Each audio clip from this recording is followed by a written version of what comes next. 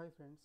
Hi friends. In this video, we are going to discuss how to create a bulk user in an environment. In the environment. Okay. So bulk user generally required once you do create a multiple.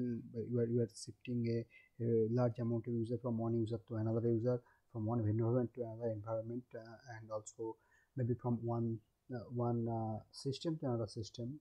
Especially it may happen like you have a test environment. In test environment you have a lot of users who is tested and trial and tested.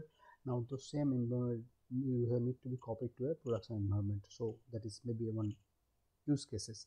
Other use cases like you have the specific user already confirmed in a production environment. A couple of users need to be replicated to development and test so that they can use their roles and other stuff. Okay, so let's see how to do that. So there is an option called import user. There is also export user. Export and import you already checked in our last video.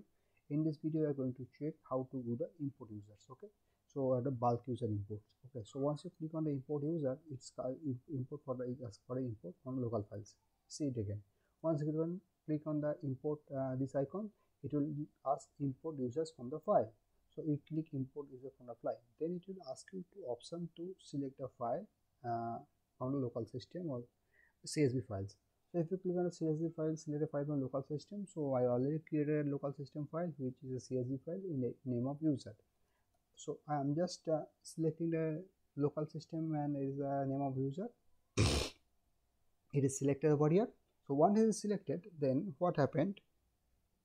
I am just going to create this the mapping over here. Okay, so create some mapping is nothing but you just click on the create mapping. So it will ask you the whether it's a user ID, it map to user ID, first name as to first name, last name to last name, blah blah, all those things. Okay, why mainly is required? Because see, if once you created the user, so user having a header and header line, and also we have the header lines, and we have the information, right?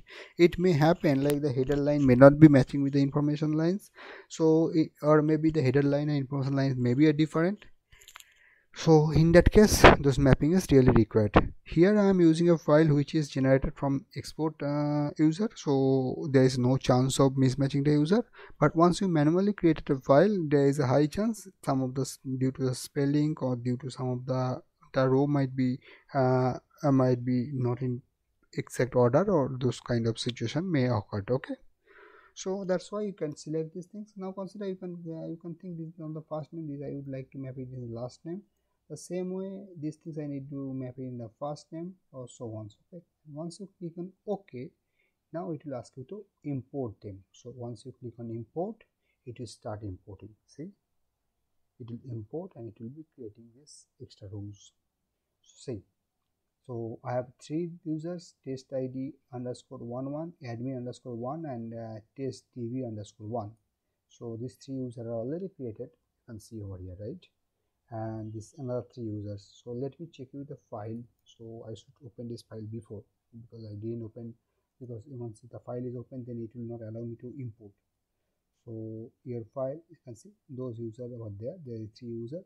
Those three users are exactly replicated to your information, right? So just keep remember a couple of things. First of all, once you import this file, the CSV file should be closed. It should not be open. Then it will throw you error.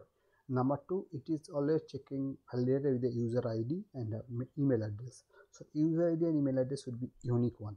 Okay, and the third point, the name, first name, last name, this the name, email ID, roles, all you have option to do the mapping. So check the mapping once. If you are not very sure, the mapping are already corrected. Okay, if you are using the same export import file, so it is fine. But if you are creating a manually generated, then obviously you should check the mapping once, or you can just go to step by step and check the mappings. Okay, I hope it makes sense. Thank you. Bye.